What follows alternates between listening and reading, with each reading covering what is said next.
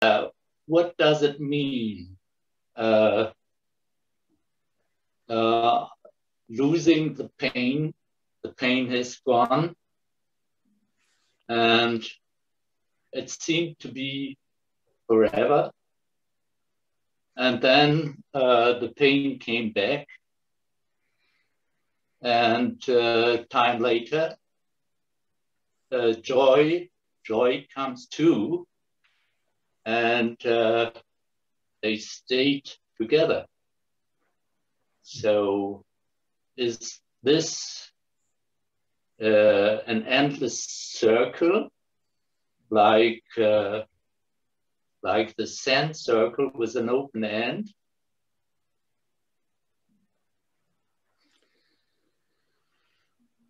It's valuable, as you have said, to be able to let go of the pain. But this is not in itself the goal of practice.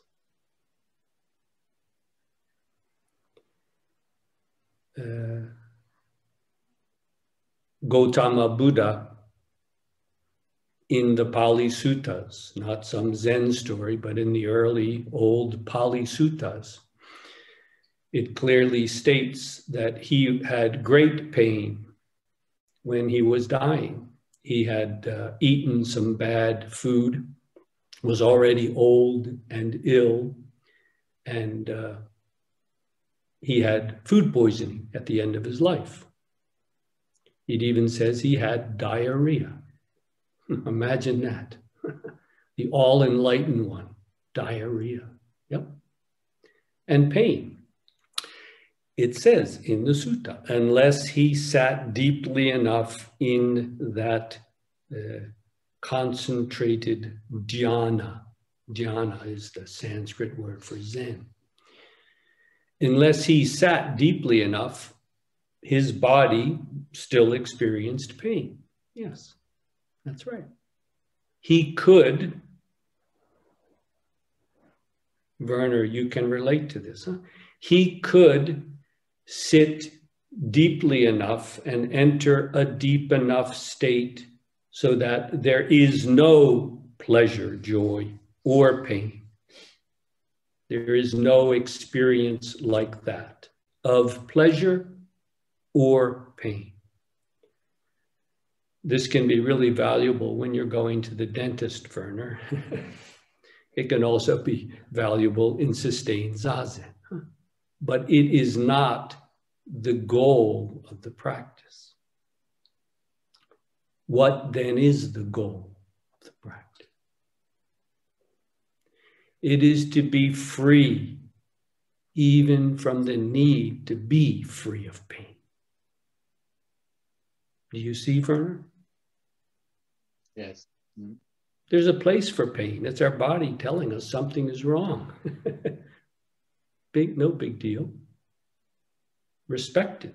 Listen to it. Do what needs to be done. But we have a body, so we will have pleasure and we will have pain as long as we have a body and a mind. Yes. That's not the problem, is it, Werner? No. To sit through and confirm in your bones, not just in your mind as a temporary state that we go into an atom. No, to confirm in your bones. This is free, even from freedom from pain. I don't even have to hold on to that. Pain is not a problem. It's the suffering, dukkha, the dis-ease, isn't it? You see? Yeah. Even when you have pleasure, when you have joy, what does the self do? I want to keep this. We're already creating distress, dis-ease, aren't we? In the midst of our joy, because we're clinging to it. already the seeds of that dis-ease are there. That's why dukkha, the first noble truth of Buddhism, is spoken of as universal. It's not just about, oh, when I'm in pain. No. Dukkha is, in a profound sense, just as present when you're feeling pleasure. Do you see, Werner? Yes. Mm. Do you want to say anything else? I'm sure your question strikes to the heart of many others as well. Do you want to say anything else? No, thank you.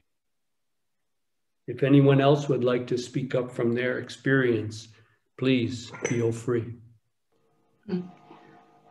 It's Barbara. I have the question. My question is, if really everything I do, if I'm cooking or cleaning or going for a walk or something else, something email writing or whatever, is this, if I do it really, is this all helpful to come to the truth?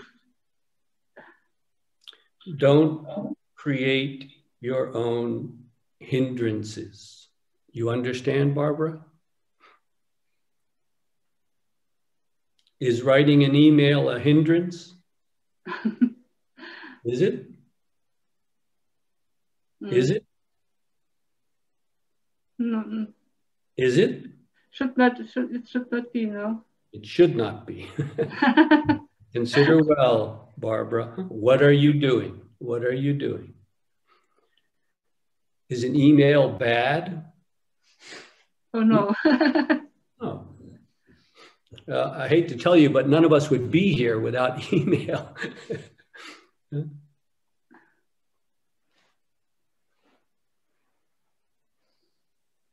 It's not the email that is the hindrance, Barbara.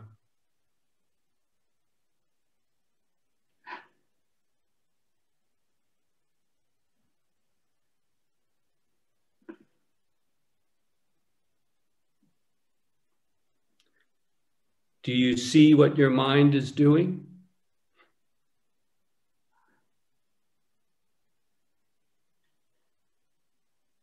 Do you? I try. Don't think about it. Sit with your body. How else can you sit? Sit with your whole body and confirm this. Do you step out of this when you do an email? If you do, it just shows your practice is not yet mature. Do you step out of this when you step in dog shit on the street? Okay. With your brand new shoes, maybe? Oh no! Can you step out of this, Barbara? I understand, yes. Thank you. It's not enough to understand, but it's a good beginning. Thank you for your question. Again, it's not just yours, Barbara. You were talking on Friday a lot about patience. Could you talk a bit more about patience, please? I'm getting a little impatient with that.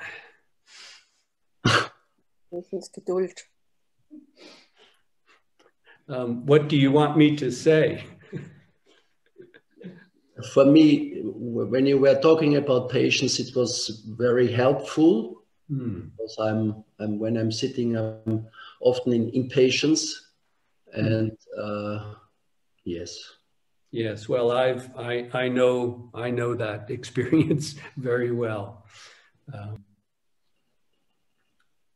What are you waiting for?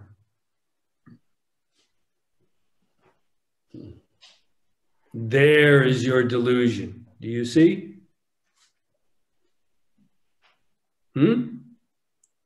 What are you waiting for? You might want to be a little impatient with that one, huh?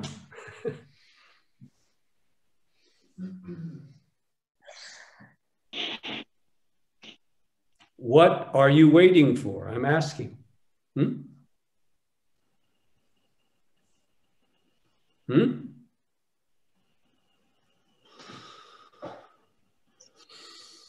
Some more perfect state, some deeper samadhi,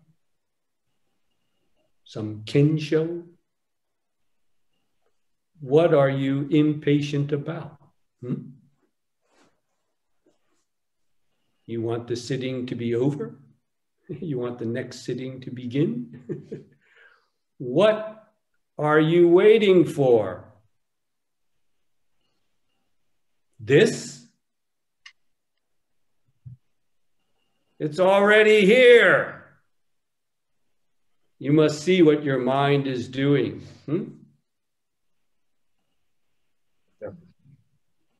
Do you want to say anything else?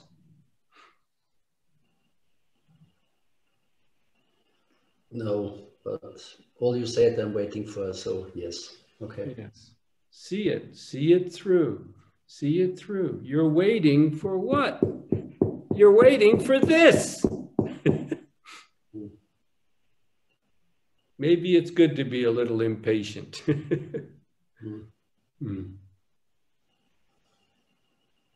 See what your mind is doing, and it's already almost completely undone.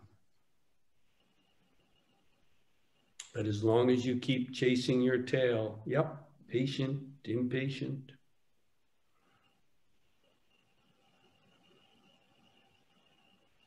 Do you want to say anything else? Your last sentence was, it's already, everything is undone. I don't understand. Savor it. Savor it. That's the end of your question about patience. Right here and right now. Everything is undone. If you don't understand, fine. Sit through until you do. You don't have to go anywhere else. Right here, right now. Patient or impatient. Right here, right now. Everything is undone. Not will be. It is undone. That's why we can speak this way. That's why life is what it is. That is what is real, if you like to call it that. That is being without form, without self. Here and now, as the person that you are. Clear enough? Yes. Thank you again. That question, I'm sure, strikes the heart of many. Thank you. So I was wondering if, when going back to the world, compassion can help in maintaining practice. The practice of compassion can help in maintaining practice.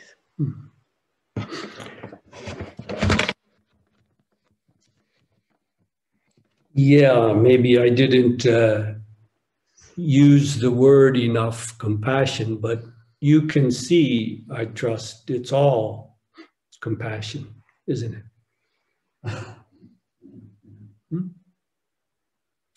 That's the amazing thing.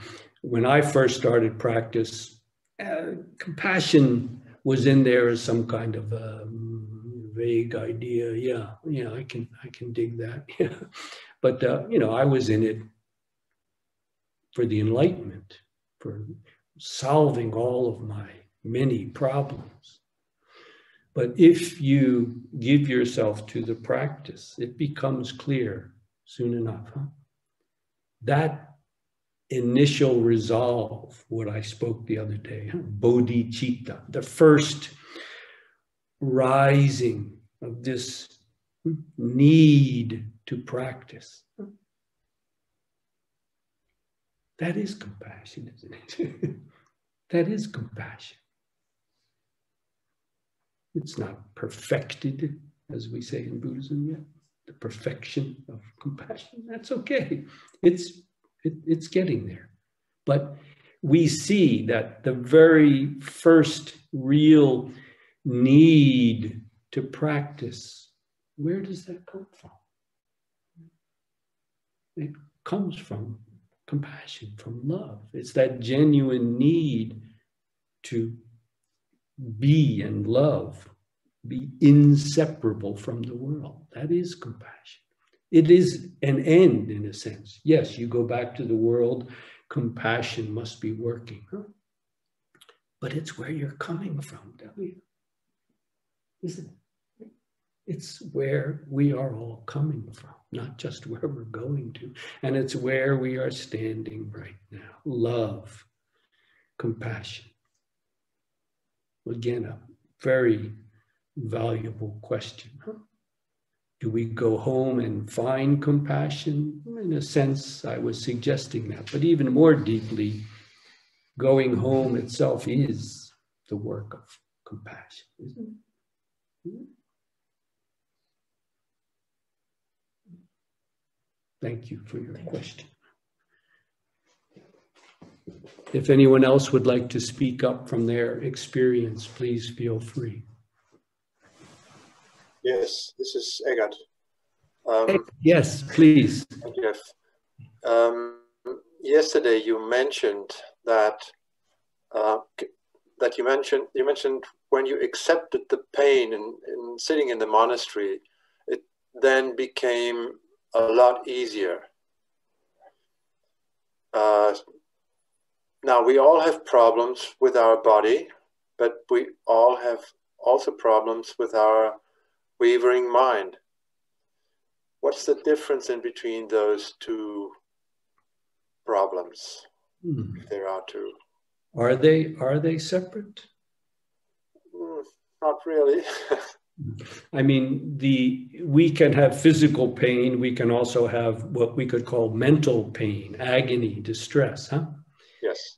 I wouldn't say they're absolutely separate, because we have a body. We experience that pain in our body. That's why if we have some mental anguish or worry, it affects our body. We find our shoulders getting tight. You know, they're not separate entities. Huh? There is the physical pain of the body, and that can be tremendous. As I said 2 days ago in the Dharma talk. Excruciating pain. Yes, for some people it's a excruciating, extremely painful, one sitting. For others, it's not so difficult. It's not good, it's not bad. People have different bodies, different pain thresholds, as it said, you know, where it becomes really unbearable. Huh? We have bodies and we have minds. Yes, it'd be hard to awaken without them. And this body and this mind experiences pain and pleasure. It's of its nature. It's of its nature. Once again, what Buddhism is pointing to is not that pain or that pleasure. It is pointing to the dis-ease, the dukkha, the suffering that comes from having or being a self, the self-delusion. Do you follow? The physical body has pain. It should. It's telling us something is wrong. Yes. And our mind can have distress as well. Yes. Took me a few weeks to really get over the exhaustion that I had finishing up all my work after 35 years at the university, and then taking an international flight, 24 hours and so on. I was surprised, but suppose part of it is my age. It took me a couple of weeks to get over that. Yeah, I have a body and I have a mind. It doesn't just disappear in a twinkle. But the point is the suffering, the dis-ease, this can be distinguished, needs to be clearly distinguished. Do you see? As I mentioned before, even when we're having a pleasurable experience, there's no pain. Already the seed of our dis-ease is there if there is clinging, if this self-delusion is there. That's the real suffering. Do you follow, Eckhart? Yes, I do. Yeah, the mind and the body is secondary. In the Far East, they don't make such a clear-cut distinction. So it is a solution to accept wavering mind and unrest of mind, just to say, let it be. Just as you can learn to accept and embrace physical pain. If you have a bad knee or you have tight shoulders or a bad back, yes, we accept that. And there may be mental wavering as well. We don't need to become perfect human beings without ever having a thought. No, right? These things arise. Where do they come from? And where do they go to, Eckhart? Thank you. It's already resolved, isn't it? Huh? We don't need to create some ideal fantasy world. Huh? Yes. One of the classic koans in the Blue Cliff Record about the meaning of Bodhidharma coming from the West, the meaning of Zen, basically. There are literally hundreds and hundreds of answers to that question. But one that may be useful here is,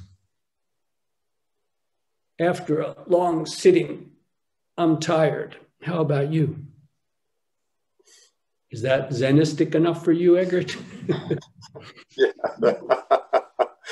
Thank you.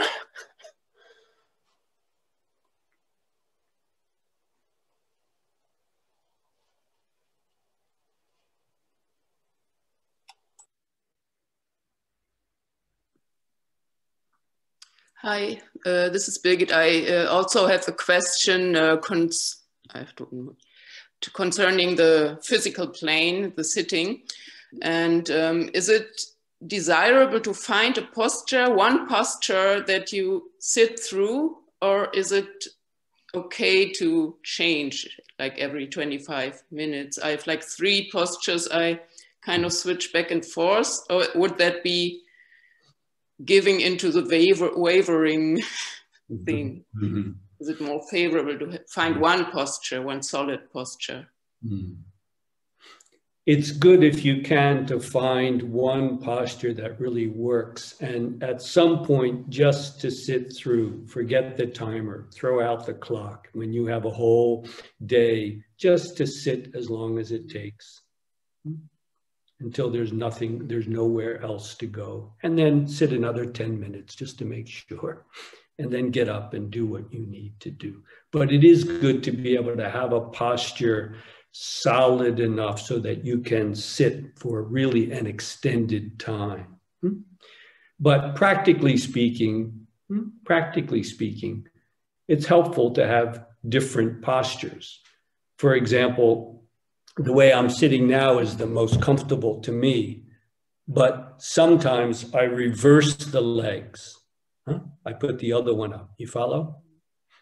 And that's not as comfortable for me, but I do that because always doing this can create too much tension in one side of the body, especially if you're sitting half lotus or quarter lotus, something like that. Naturally, the body is a little off to the side. So if you sit, for example, like this, half lotus, it's good sometimes to alternate it with the other leg so that you're not always using one side.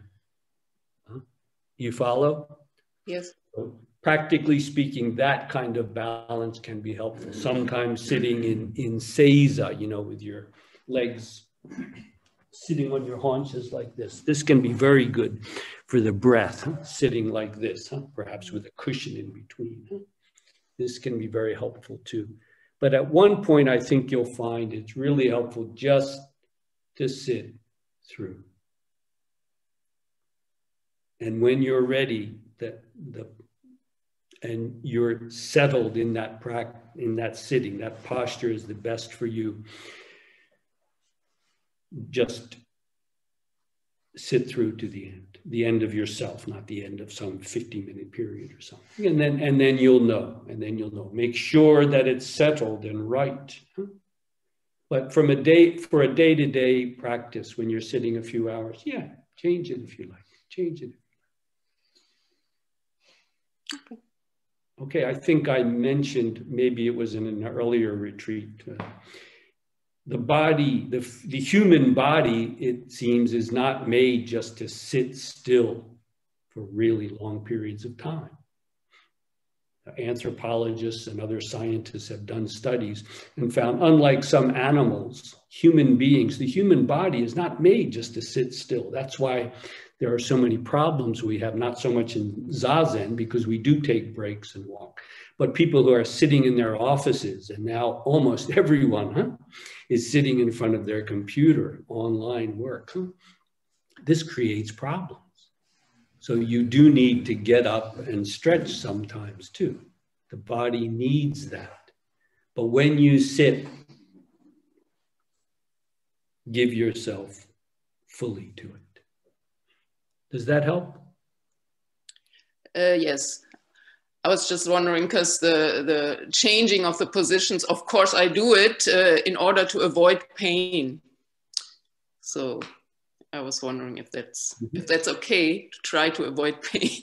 We're not here to torture ourselves. Right. But if there is some pain, try to see what you can do. The next sitting, adjust the cushion or something like that.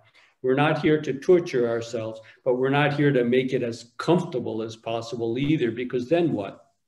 You'll probably just fall asleep anyway. So we're not here to torture ourselves, but to find the right posture so that we can remain focused and clear for the work at hand, what is underfoot.